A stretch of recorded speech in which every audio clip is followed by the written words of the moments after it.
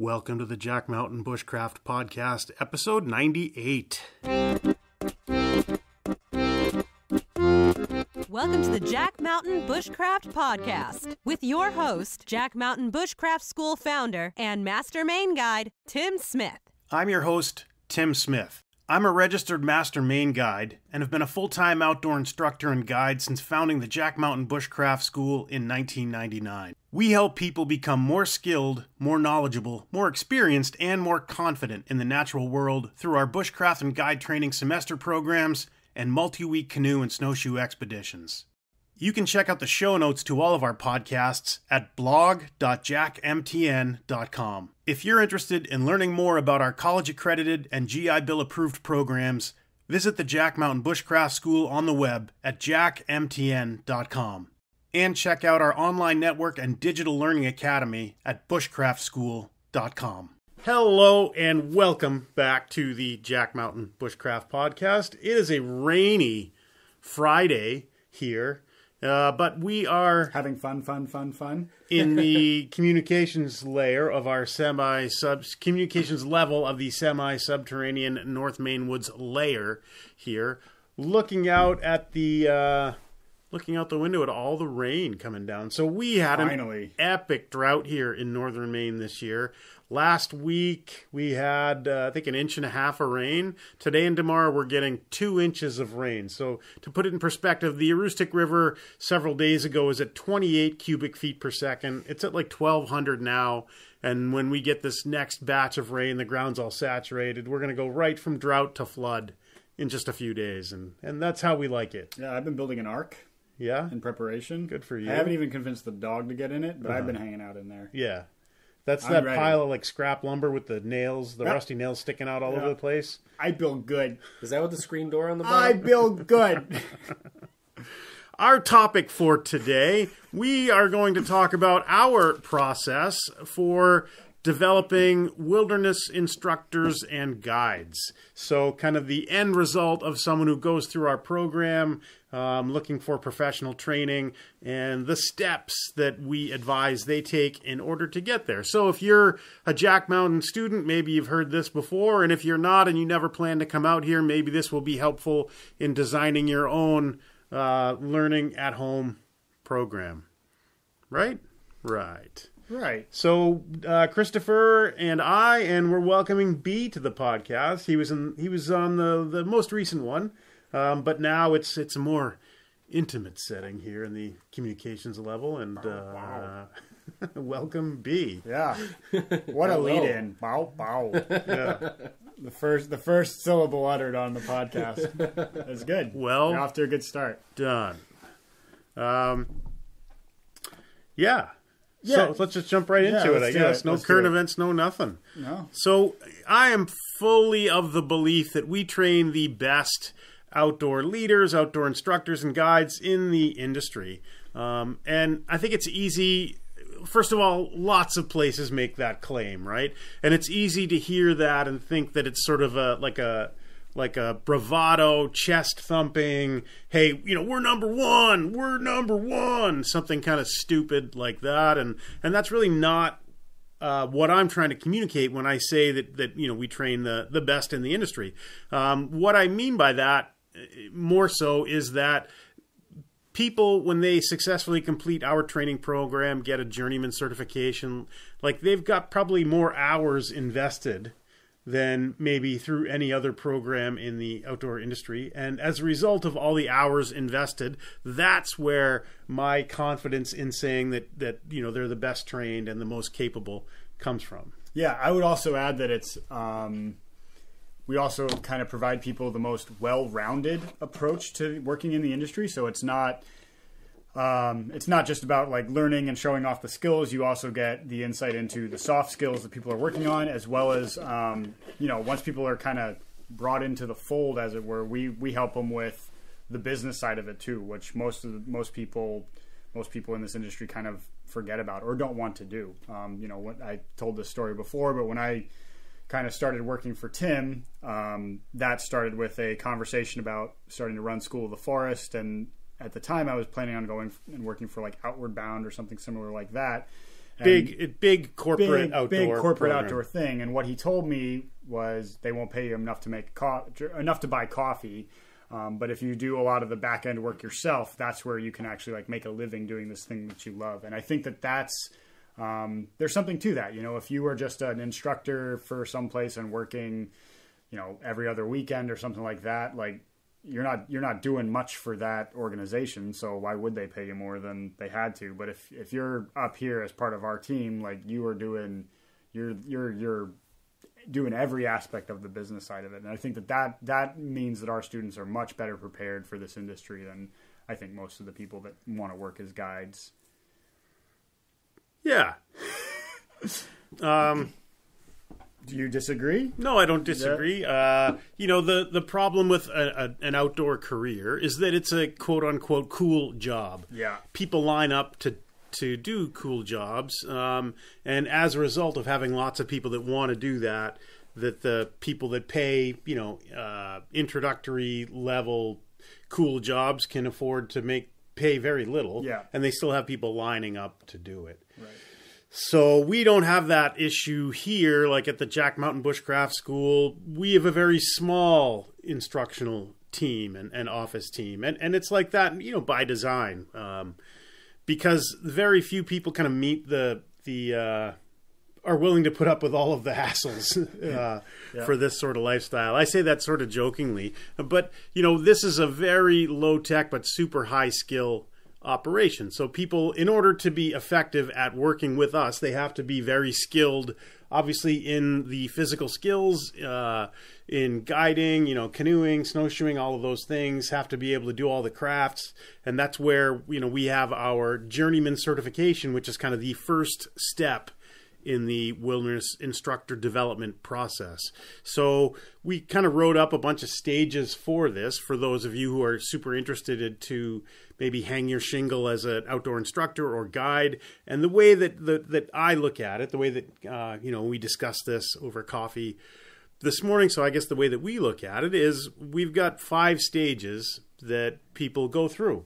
So stage 1 is to come and take a course with us and work towards getting your Journeyman certification.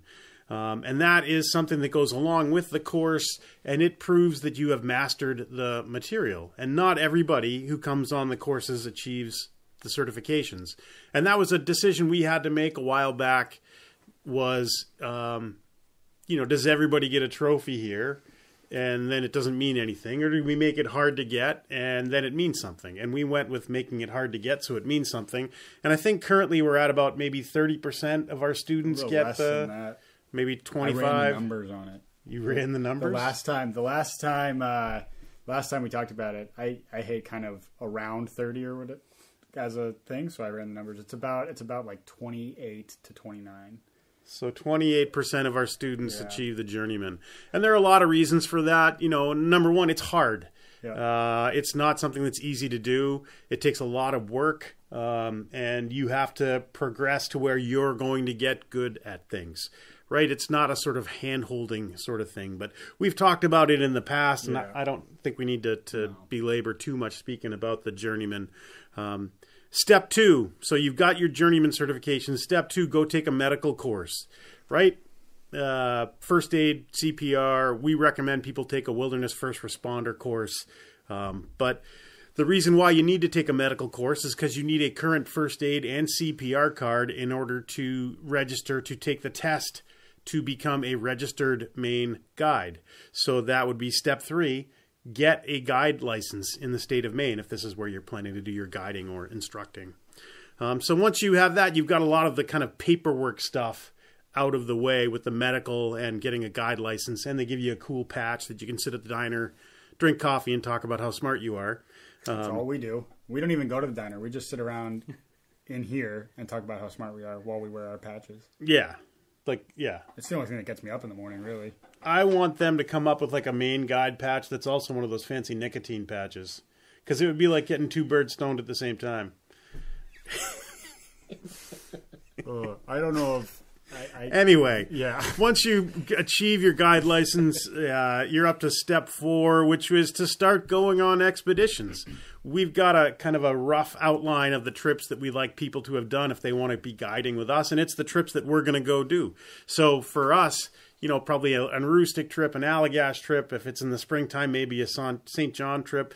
But getting out there where there's no like instructor or no head guide that you can bounce every idea off and double check everything. Getting out there where you have to be the person making the decisions and you have to live with the outcomes of those decisions. That's a huge step in the progression of somebody who's going from basically student to person in charge or guide. So yeah, being out and doing it on the trail. And there's step 4. Step 5 is to have a experience with a primitive living practicum. And we used to try to organize those each summer. We sort of got away from it, but we're always there to help out students who want to have that experience, but to pick a level of technology and to go live with it for a couple of weeks, 2 to 3 weeks, probably minimum.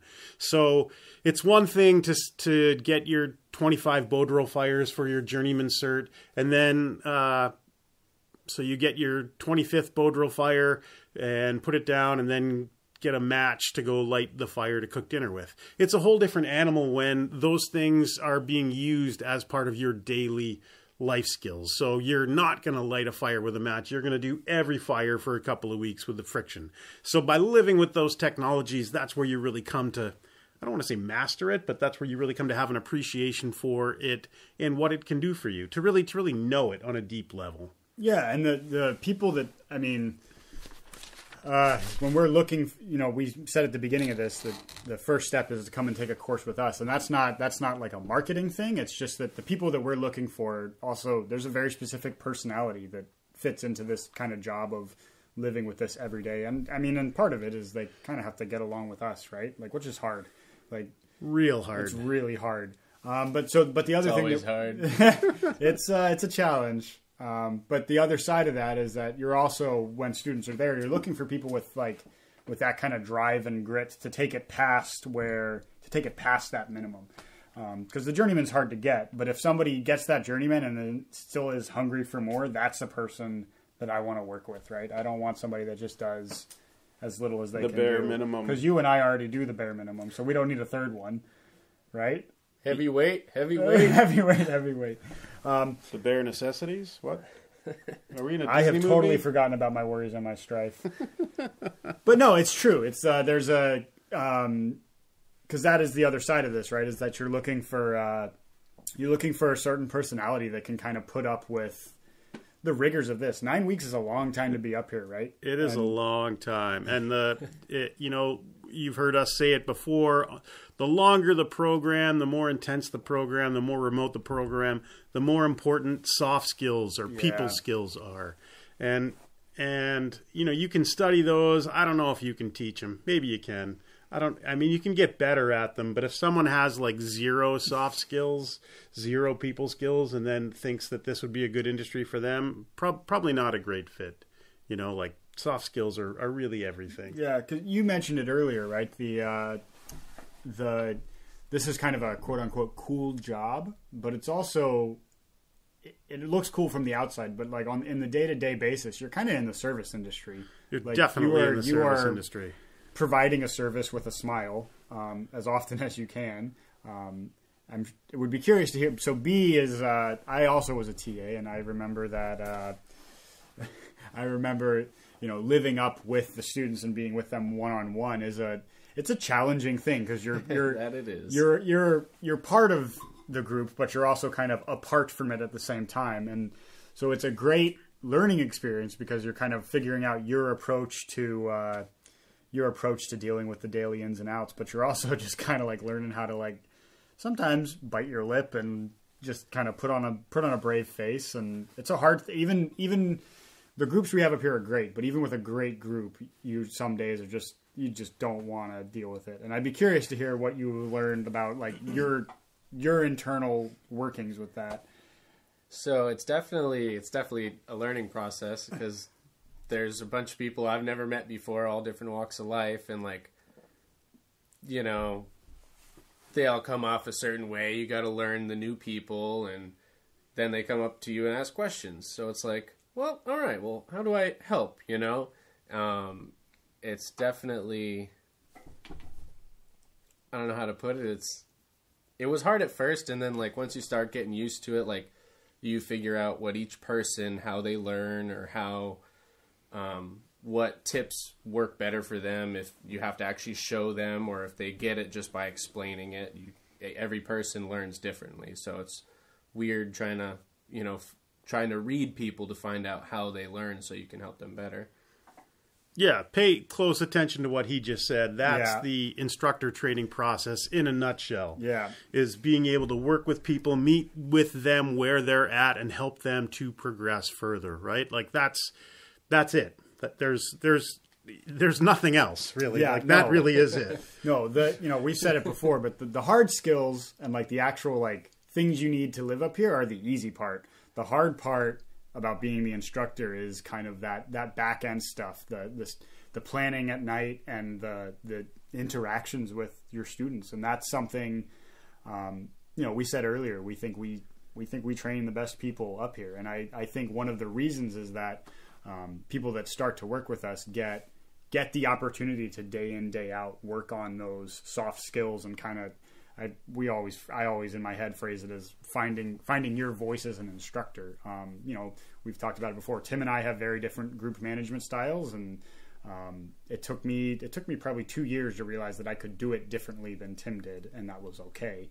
And I wouldn't have figured that out if I had just been coming out every weekend and kind of following Tim's lead. It takes having that on the ground moment of kind of trying different stuff and realize, oh, okay, this does work as well. It's just, and that's the most valuable thing I think for me as a TA that I got, was kind of feeling out those different approaches and getting the chance to experiment with that in a way where there was backup. Being able to it's like going on expeditions with a group of people. Yeah. Sometimes we want to have the solo experience, but we go because of the safety that the other people give us. So, the idea behind the teaching assistant or TA program here has always been to provide that safe space where people can find their voice and get that everyday experience of, hey, I'm working in this industry, working in this field every day, day after day. And that's why, again, I think we train the best in the industry because of all that day to day experience they have that, when they leave here at the end of the semester, that they've solved a lot of problems, like you've solved a lot of problems and helped people through a lot of sticky situations. And that sort of training is invaluable. So then later on, if you're out running your own program, guiding your own trip, you've got that big, vast, experience that you can draw on. Like it's less scary when you've been there and done that. So yeah, and we were talking about this before the podcast, but I think that it's kind of important to say that when we talk about training the best in the industry, I think that's not, I think that we do, but I think that it's also something that we kind of think of as like, that's our benchmark for people that come. That's what we're aiming for. Is having people come out of here being in the top 10% of people that are working in this industry, and it keeps us from, at least for me, it keeps us kind of from slacking on some of the stuff, and it also just continues to drive me, right? Because I've been doing this for a little while now, and it's easy to kind of, I'm starting to get to the stage where I can phone in a lesson if I need to, but I think understanding that people are coming up here with that as what we've offered them is being trained to be the best. And if I phone a lesson in, I'm doing a disservice to those people that came up.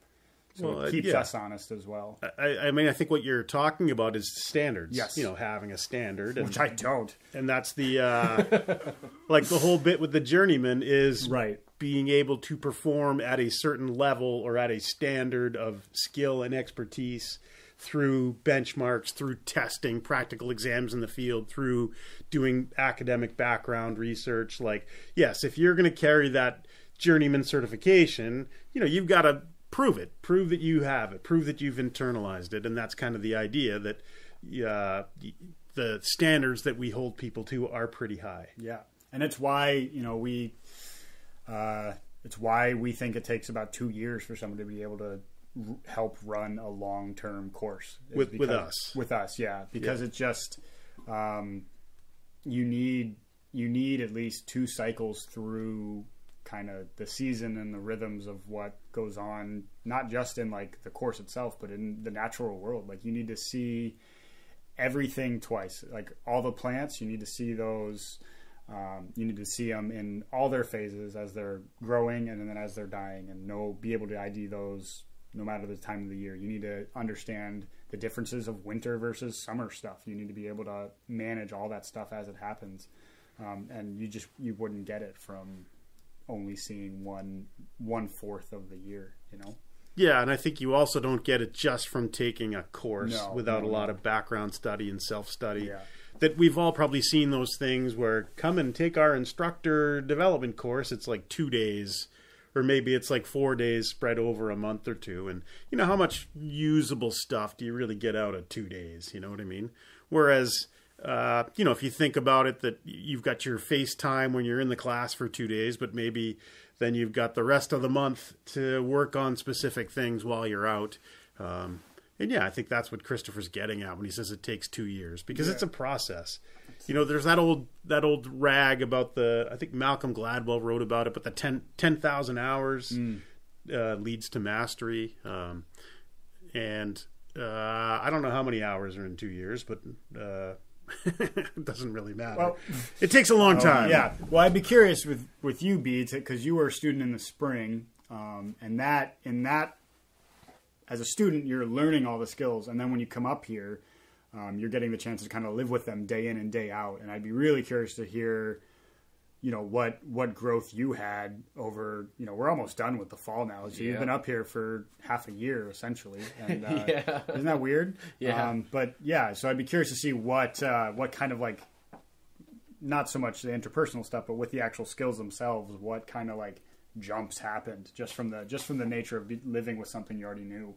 So like the benchmarks for me, like I'll call them benchmarks, like noticing the changes and stuff.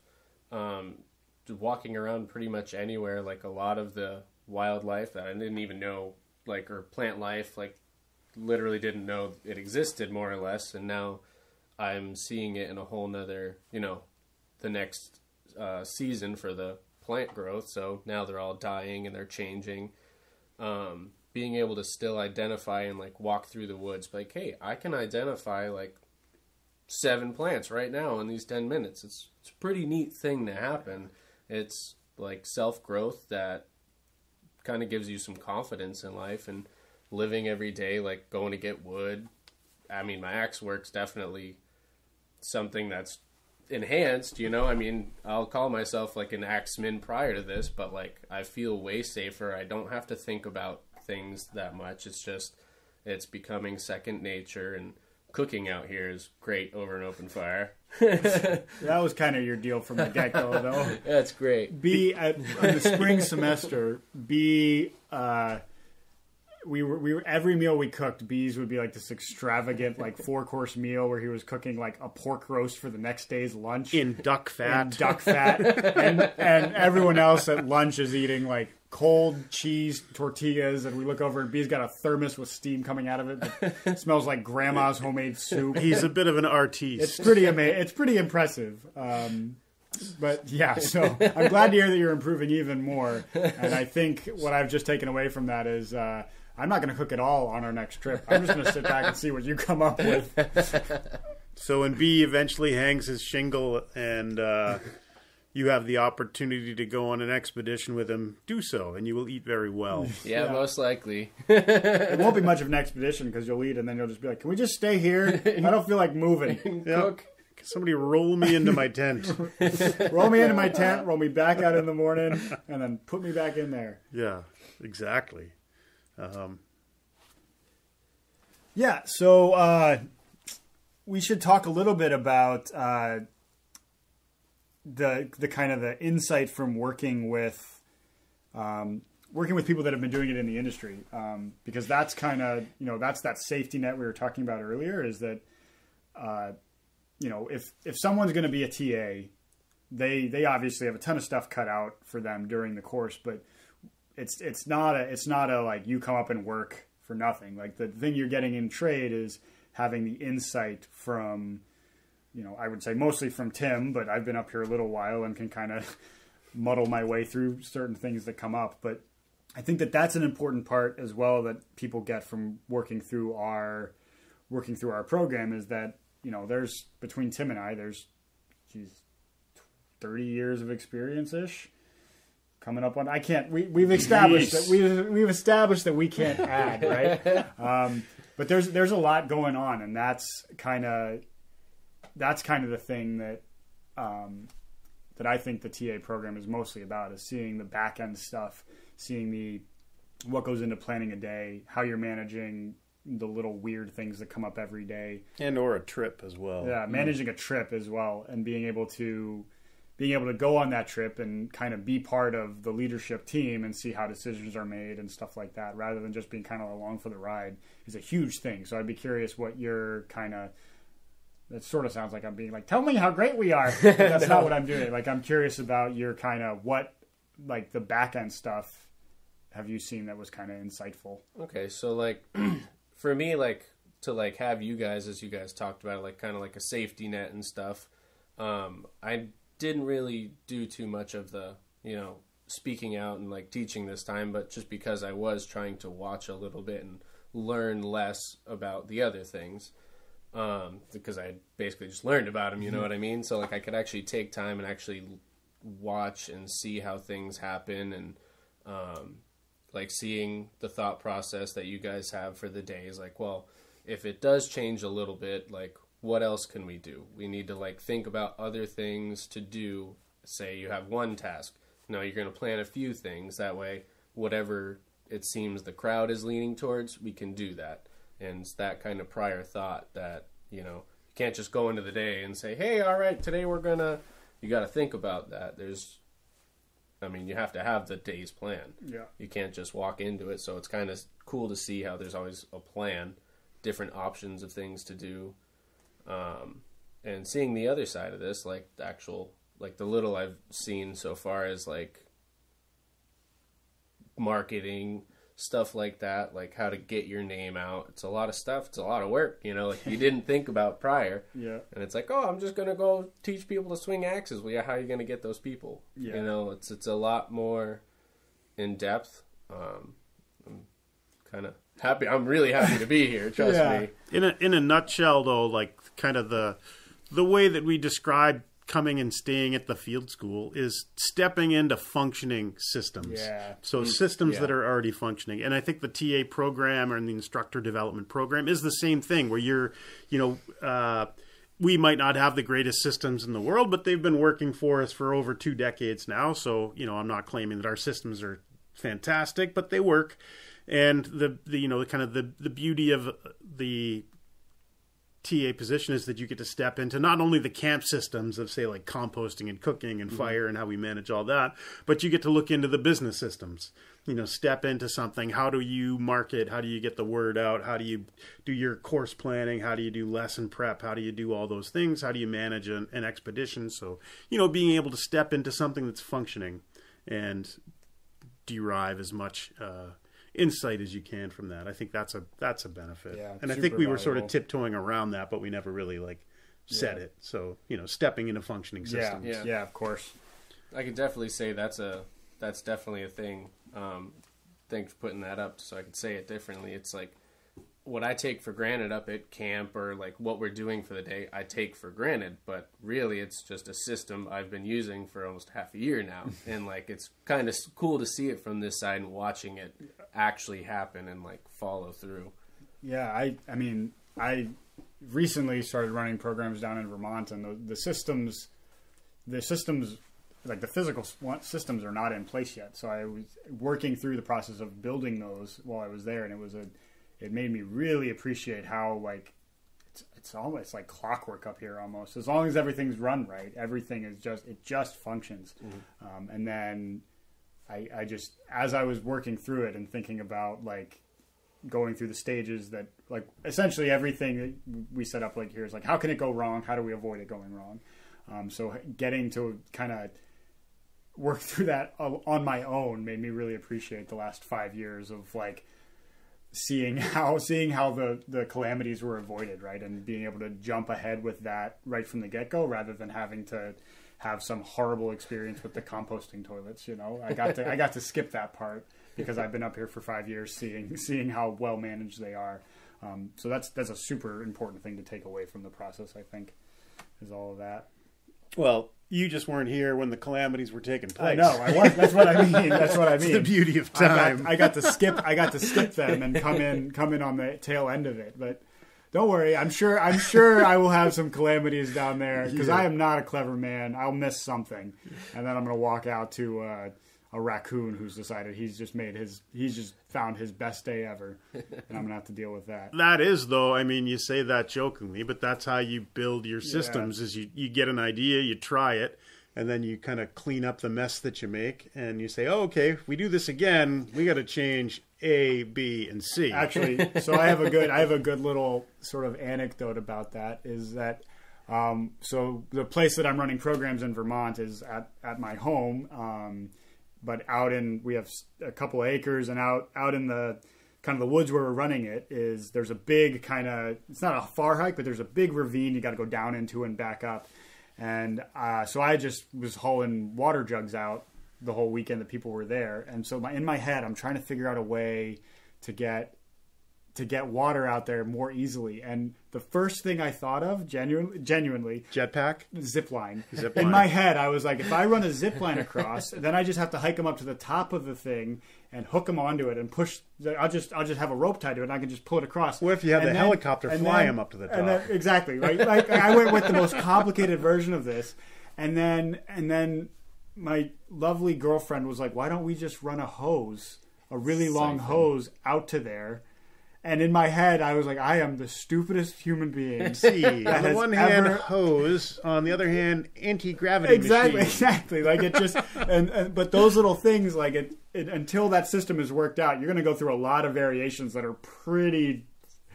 I still want to build a zip line. I think it would work. But what you're describing is the benefit of spending time with someone with years of experience, because they've probably made most of those. Yeah. Like, did you ever try to build a zip line to transport water, Tim? No. Well, you see what I missed out on? If you had tried. I just learned what a zip line was when you started talking about it. I was thinking zip ties, and I was like, how are those going to get water up a hill? I was like, I don't know. I'm just better to sit here quietly and look like an idiot than open my mouth and erase all doubt. That's a good line. I like that. But yeah, that kind of stuff, that's kind of... You avoid a lot of those by being up here for a little while and seeing systems. Yeah, or studying with some other person, if you're listening to this and you're nowhere near Maine, someone else who's been doing it a while in your neighborhood, there's huge benefits. You'll get tons of insights. Yeah, we don't corner the market on systems. There's a lot of people that run things. Oh yeah, well. Definitely.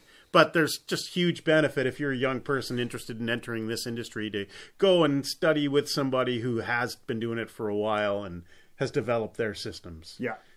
And then, you take what works for you from that, and you can leave the rest out there. And, hopefully through the process of evolution, eventually all the systems everywhere will be perfect. Yeah, it's worked out really good for us so far as a species. Yeah. Are we done? Yeah, you got anything else to add, B? Any other insight from the course? I mean, it's fun and it's work. It's definitely work. If you ever plan on going into this, don't forget that. I mean, You mean it's not just sports cars and cashing $1 million checks? Never. I have not gotten one sports car, and I'm really upset.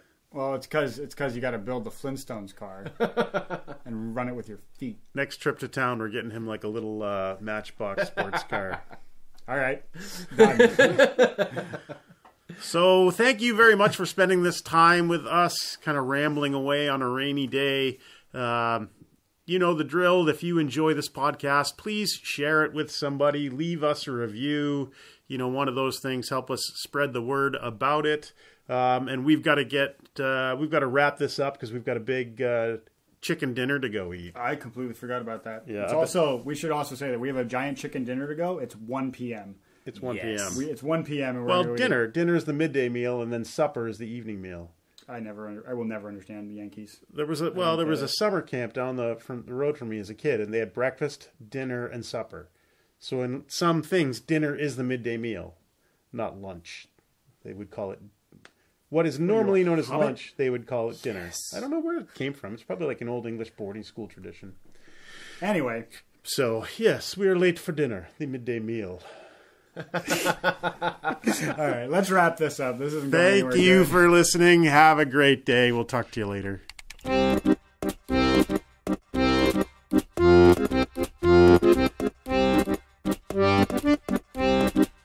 You have been listening to the Jack Mountain Bushcraft Podcast. For more information on our professional wilderness guide training programs that are college accredited and GI Bill approved, visit us on the web at jackmtn.com.